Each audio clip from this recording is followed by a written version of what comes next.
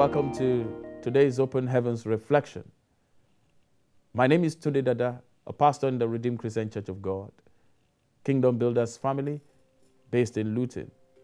Today we are reflecting on the topic, Idols Frustrate Expectations. Idols frustrate expectations.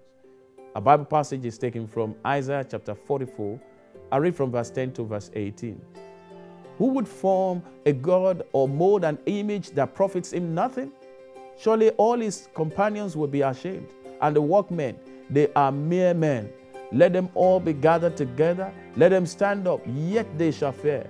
They shall be ashamed together.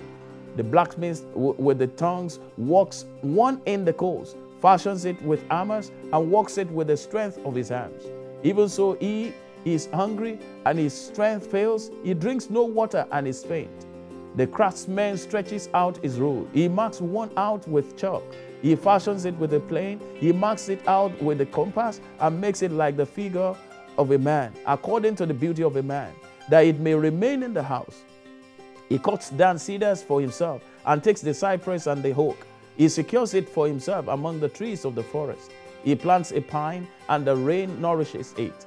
Then it shall be for a man to burn, for he will take some of it and warm himself. Yes, he kindles it and bakes bread.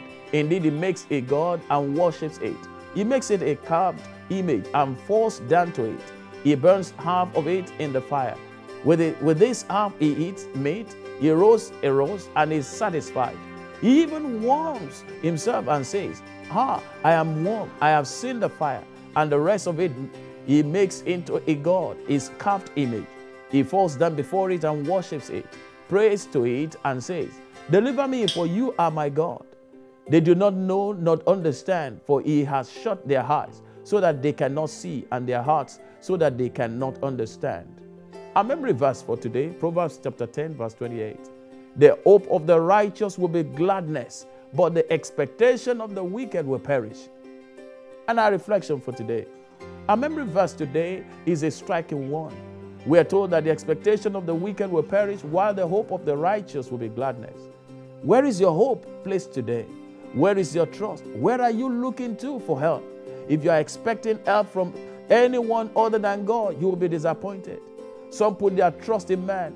Some put it in horoscopes. Some in tarot card readers, expecting these avenues to give them solutions. Others put their trust in stocks and shares. Some gamble, trying to find solution to their debts. Whatever takes most of your attention has become your idol. When we are in the midst of trouble, it is best to seek solutions from God than any other place. If God has not spoken to you to invest in shares, you may lose money instead of gaining. We serve a living God who has all the answers we need. No wonder Proverbs chapter 13 says, For surely there is an end, and thine expectation shall not be cut off. At times we feel that we cannot hear from God ourselves, and so we seek out a prophet to tell us God's will. The problem with this is that there are many false prophets who are deceiving the children of God.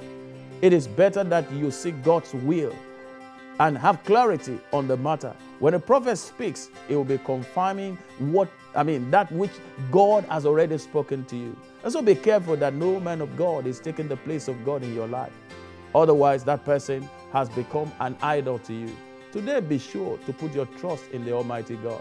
Those who hope in Him will never be disappointed. Action point. Make this confession. Every idol taking God's place in my heart, I tear you down and enthrone the Lord Jesus Christ at the center of my life. God bless you. Have a good day. Bye.